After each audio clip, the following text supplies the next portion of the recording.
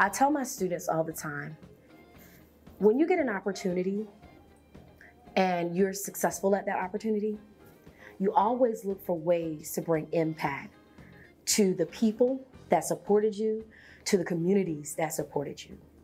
I am from Norway, South Carolina, right here, home of the Hunter-Kinard-Tyler Trojans.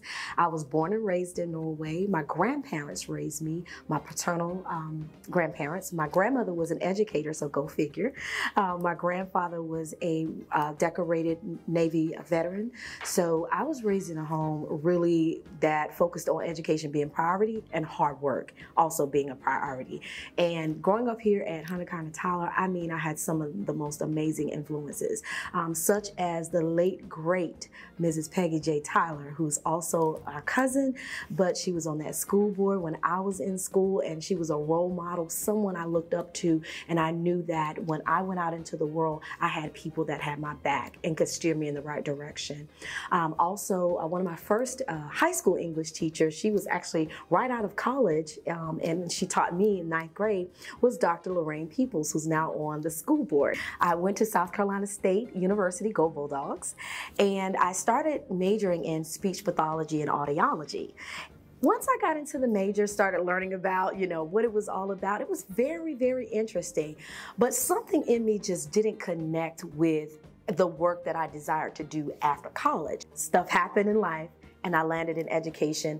As soon as I graduated South Carolina State in 2002, I went into the classroom, and that's where I've been in the field of education for nearly 22 years.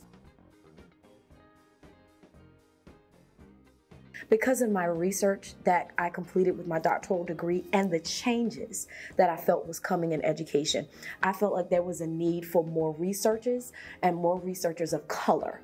And that's when I stepped out to create Dr. D Unlimited Education Consulting and Company.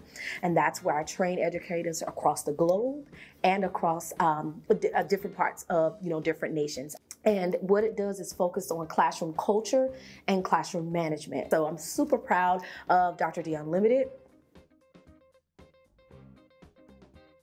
Everything that I experience, everything that I pour into my consulting, everything that I pour into this classroom is because of all of those experiences.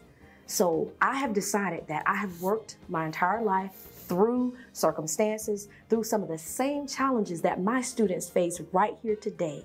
And I'm a shining example of what it looks like to not allow your environmental influences to dictate your future.